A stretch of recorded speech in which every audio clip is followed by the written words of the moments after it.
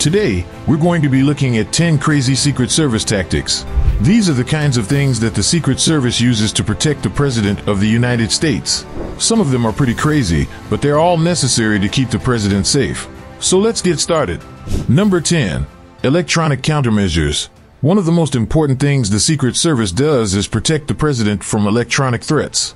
This includes things like hacking attempts and surveillance devices. To do this, the Secret Service uses a variety of advanced technology. One of their most powerful tools is called an Electronic Countermeasures (ECM) system. ECM systems can detect and jam electronic signals, making it difficult for hackers to access the President's communications or for surveillance devices to track his movements. The Secret Service also uses other high-tech gadgets, like signal detectors and directional microphones. These devices can help them find and identify electronic threats. In addition to their technological arsenal, the Secret Service also has a team of experts who are trained to spot and neutralize electronic threats. These experts are constantly monitoring the President's environment for potential threats. Number 9. Physical barriers. One of the most common tactics is the use of physical barriers. This could include things like barricades, fences, or even bulletproof glass. The goal of these barriers is to keep unauthorized people from getting close enough to the protectee to harm them. Another tactic that the Secret Service uses is called crowd control. This involves using techniques like cordoning off areas, using police dogs, or even deploying tear gas to disperse crowds. The goal of crowd control is to prevent people from getting too close to the protectee and causing a disturbance. The Secret Service also uses a variety of surveillance techniques to keep an eye on the protectee. This could include things like using hidden cameras, listening devices, or even drones.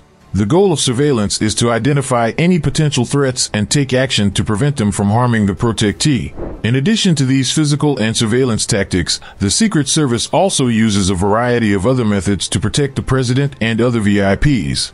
These methods include things like training agents in martial arts, using armored vehicles, and even having the protectee wear bulletproof clothing. Number 8. Communications. One of the most important things the Secret Service does is communicate securely. They use encrypted communication methods to protect their sensitive information from being intercepted by criminals or terrorists. One of the most common encrypted communication methods used by the Secret Service is called PGP, or Pretty Good Privacy. PGP is a free and open-source encryption software that can be used to encrypt and decrypt messages. The Secret Service also uses other encrypted communication methods, such as VPNs and secure email. VPNs, or virtual private networks, create a secure tunnel between two computers over the internet. This makes it difficult for anyone to intercept the data being transmitted. Secure email uses encryption to protect the contents of emails from being read by anyone other than the sender and recipient. The Secret Service's use of encrypted communication methods is essential for protecting the safety of the people they protect.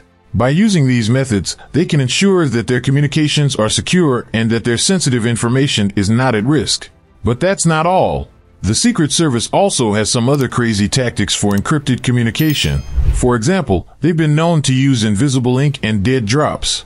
Invisible ink is a type of ink that can only be seen when it's exposed to a certain type of light.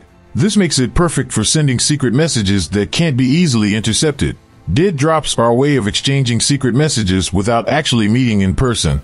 The Secret Service will often use dead drops to exchange information with informants or undercover agents. These are just a few of the crazy tactics the Secret Service uses for encrypted communication.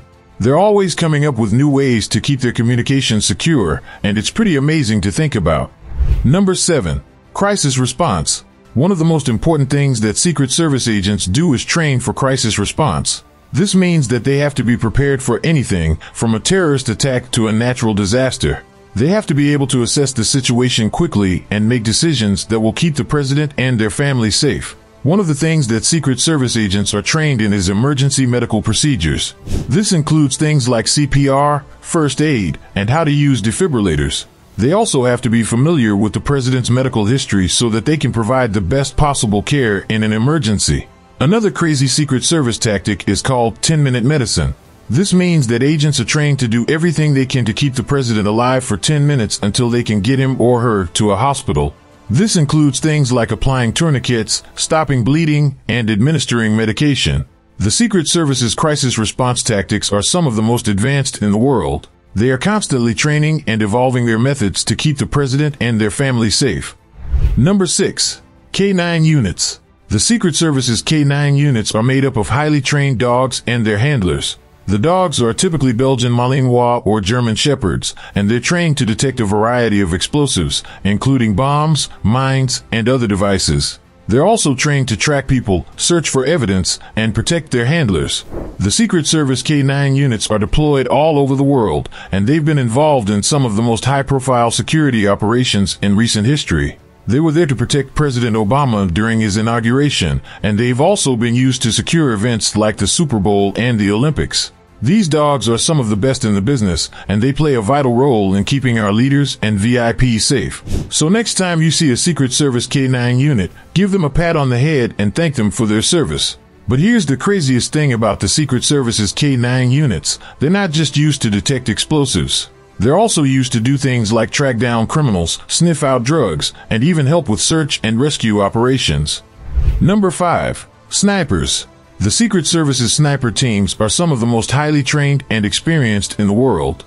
They are responsible for providing surveillance and responding to potential threats during public events, such as presidential inaugurations, political rallies, and sporting events. Sniper teams are typically deployed in strategic positions that provide a clear view of the area where the president or other protected individual will be present. They are equipped with high-powered rifles and binoculars, and they are trained to identify and neutralize threats quickly and efficiently. In addition to their surveillance and response duties, sniper teams also play a role in training other Secret Service agents. They teach agents how to identify potential threats, how to use firearms effectively, and how to survive in a hostile environment. The Secret Service's sniper teams are an essential part of the agency's protective mission. They are the eyes in the sky, providing a layer of security that helps to keep the president and other protected individuals safe. Number 4. Air support. One of the most common air support tactics is called skyhooking. This is when a helicopter hovers over the ground and a Secret Service agent rappels down to the ground. This is used when the president needs to be evaluated from a dangerous situation quickly. Another air support tactic is called hot pursuit. This is when a helicopter follows a vehicle that the Secret Service believes is a threat to the president.